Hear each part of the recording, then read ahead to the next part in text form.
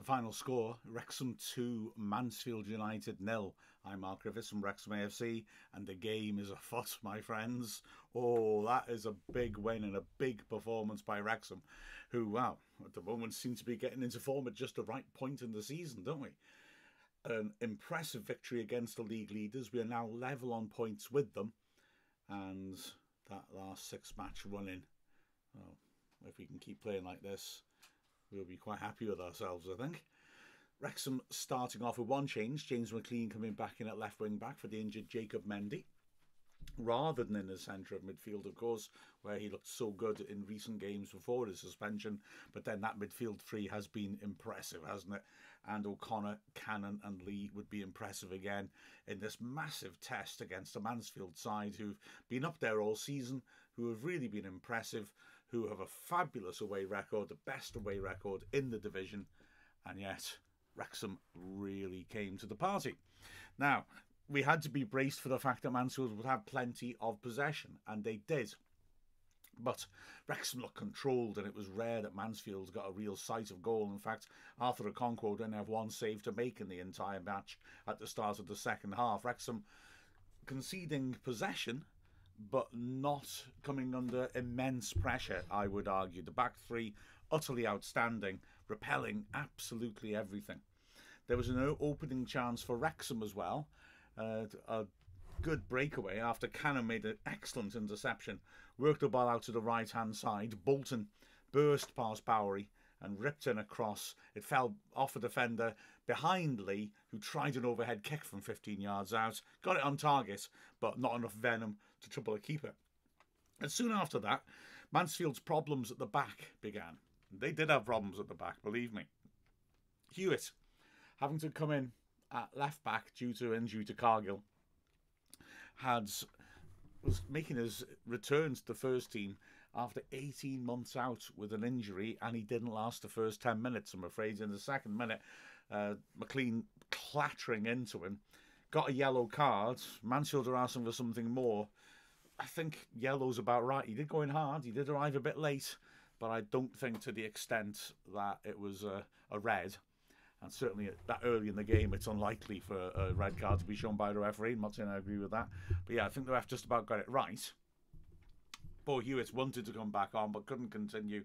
So let's bring on McLaughlin, specialist left back, which meant Bowery had to switch across to the right. And McLaughlin himself just hasn't had much game time this season either. So another untried left back, and it immediately caused a problem for Mansfield because Bolton was just beating him at will.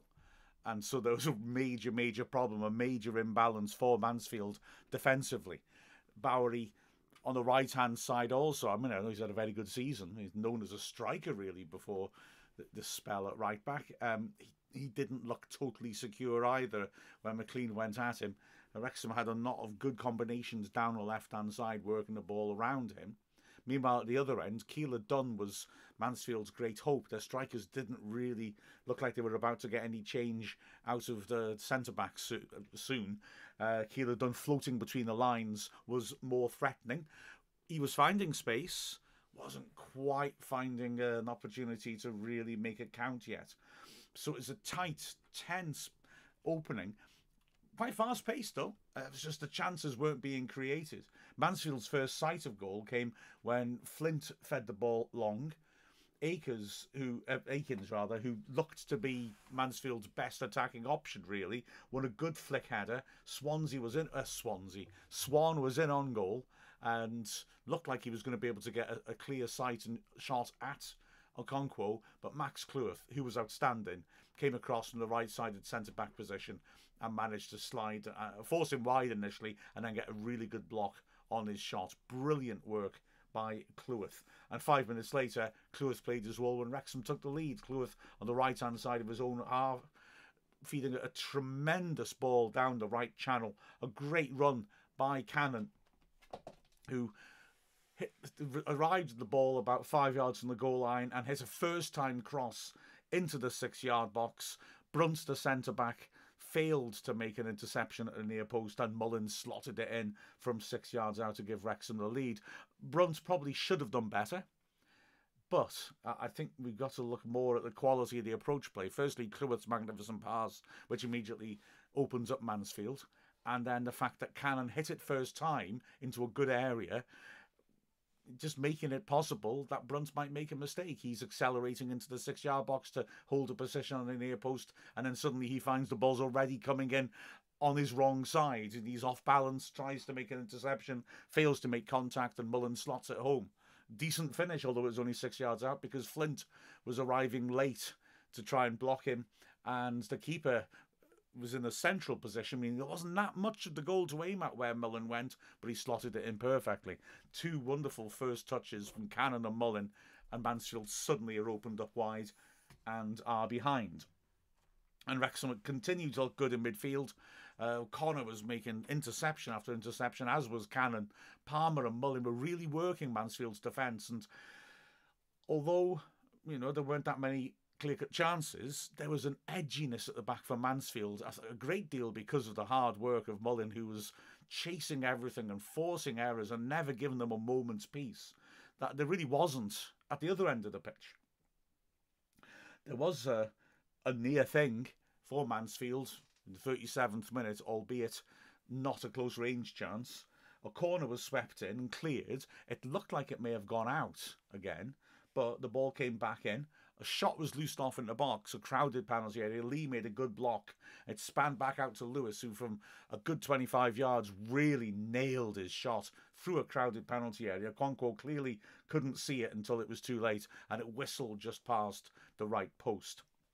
But then Wrexham were looking to break away and put pressure on, and were caught out just before the break. Luckily for Wrexham, Keeler Dunn not able to find a teammate.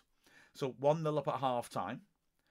The second half, Mansfield opened up their best chance of the game, 48th minute. A breakaway again. Keeler Dunn, who'd been pushed up into an attacking position as the first half wore on, which I thought was a little bit odd. I didn't think it really made the most of his talents trying to find space. He drifted out of the game a bit, but he did well here to feed it to Gale, who was just on as a substitute. He drove down the left channel, hit a good shot towards the bottom left corner. Okonkwo very quick to get down with this long right arm and push it round the post. Looking at the replay, I think it would have hit the post rather than gone in, but Okonkwo wasn't to know that and made certain that he could save it. Keeler Dunn continued to be up front. They brought Brunt off, the centre-back, who was partly culpable for the first goal at half-time, and made a remarkable reshuffle of their back four. Now, I don't watch Mansfield week in, week out, so maybe this was smart, I don't know. But you suddenly had a back four where Flint was still there in his central defensive position. Brunt had gone off.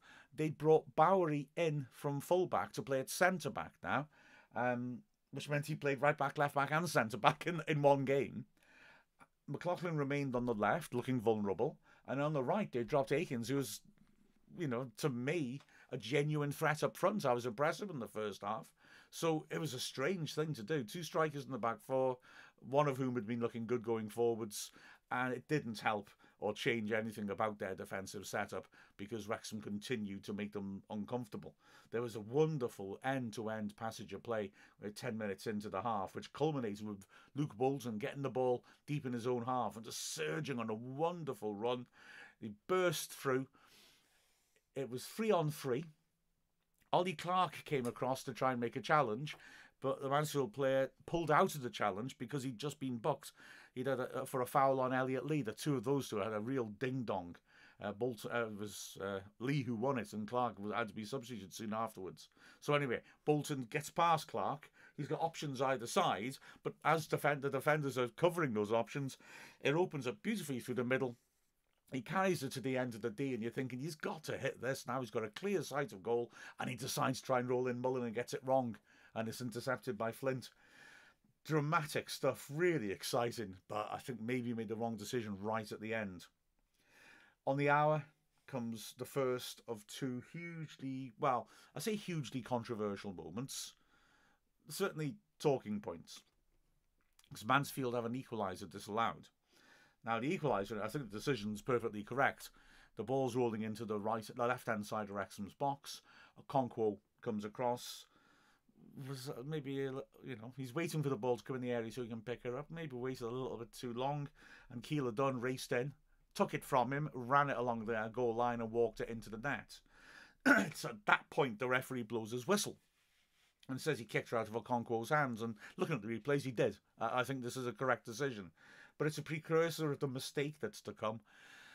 Because, again, the ref just, for me, just showboating a touch. Decides to wait and let everyone stress a bit before blowing his whistle and giving what clearly was the correct decision. And as I said, this will come later. Although before then, Mansfield have one more opportunity. Lewis doing well, switching it to Akinzu, pulled it in to the edge of the area. Clark hitting the shot, which he couldn't keep down from the edge of the D. Decent position, but no control on the finish. And then came that second controversial moment halfway through the second half. It was a strange sort of move in that Mullin picks her up at first and appears to be clearly fouled, but the referee doesn't give it. The ball spins away and ends up dropping 50-50 between McLaughlin and Cannon. McLaughlin looks favoured to get there, but slips, and Cannon manages to slide in and just about get the telling touch and work it across to Bolton on the right, who's got a clear run at Bowery. Bowery gets his body position all wrong, as if he's not normally a centre-back, and takes Bolton out. It's a very poor challenge. When you look at it from whatever angle, he's twisted his own body around and just clatters Bolton.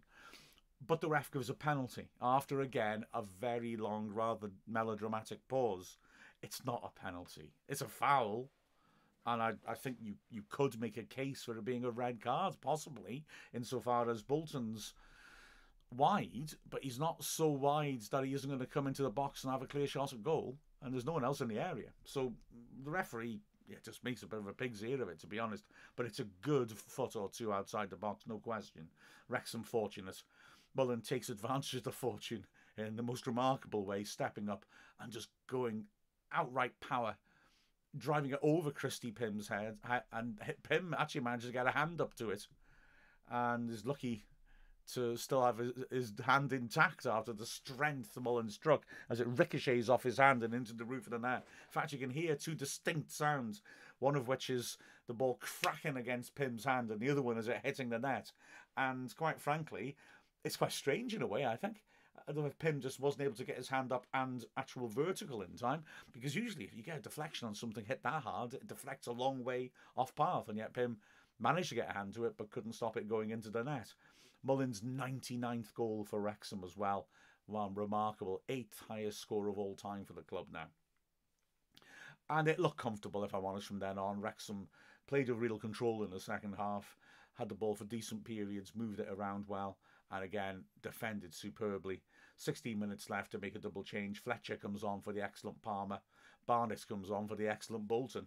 And both of them immediately are lively and are playing their part in forcing Mansfield deep. There's another opportunity for Wrexham, and McLean feeds a glorious... Well, I mean, this is Harlem Globetrotters stuff, this. McLean holding on to the ball about 10 yards into the Mansfield half on the left flank and just waiting for Lee, who is moving around and just trying to confuse the fullback. Eventually, he runs in behind and McLean scoops a beautiful ball over the top. And Lee is one-on-one with the keeper. Pym comes out really quickly. Lee probably will be disappointed he hasn't hit the target. He lifts it over Pym, but puts it wide. Fletcher charging in at the far post in front of a completely open goal at full stretch, gets a foot to it, but he's got no chance of controlling the touch, and it goes just wide of the far post. 2 minutes left, another couple of changes. Could see George Evans coming back on for an exhausted Lee who worked his socks off, and of course Marriott's coming on for Mullin, who got a fabulous reception, as he ought to, having won the match. And Wrexham continued to look comfortable and keep them at arm's length until the end of the game. A superb performance, a statement win, and we now find ourselves 3 points clear of fourth place with a game in hand. And the next couple of away games will be crucial. Teams who are down the bottom end of the table but in good form. It'll be interesting to see just how those games pan out. If we can get 6 points out of that, we've got 2 home games to come, and any points that have been dropped by teams below us will really be a massive bonus. Looking at the performances, Okonkwo was great. Had nothing to do. Maybe was a little fortunate when he picked the ball up at the last second, but the one save he had to make, he made very well. Then The three centre-backs, goodness me, how good were they? Boyle was excellent again, just physically dominant.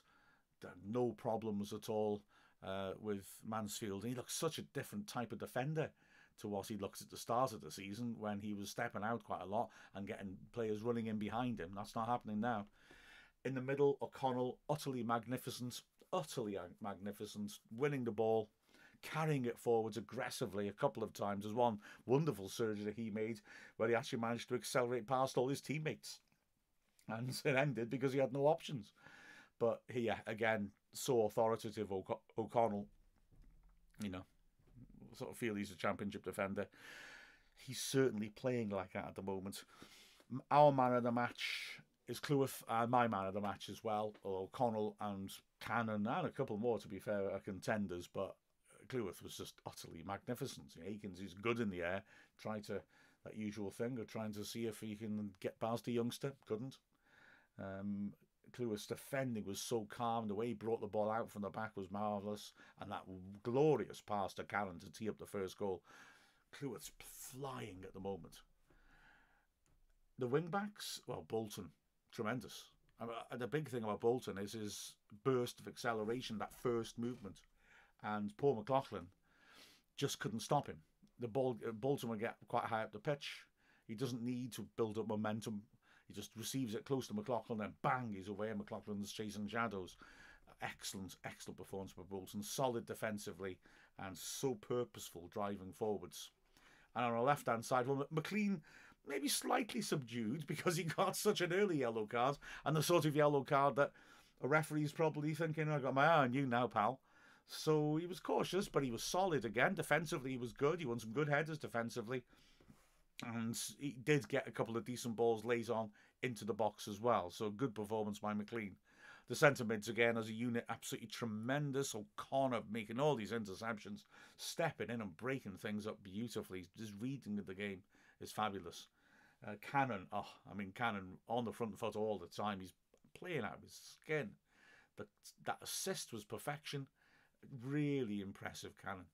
And then as well, Elliot Lee, again, just so hard working in midfield, covering so much. Had a real battle, as ever, with Ollie Clark, which he won ultimately. Great stuff from those three. Palmer battled away and really made his presence felt amongst the Mansfield defenders. And Mullin was outstanding again. 2 goals, nicking the ball off people, putting pressure on all the time. Great runs. Brilliant. That was an outstanding performance by Wrexham and an absolute pleasure to watch. Let's hope that they can maintain this form, because if they do, we're going to be all right. With a final score of Wrexham 2, Mansfield Town 0, I'm Mark Griffiths from Wrexham AFC.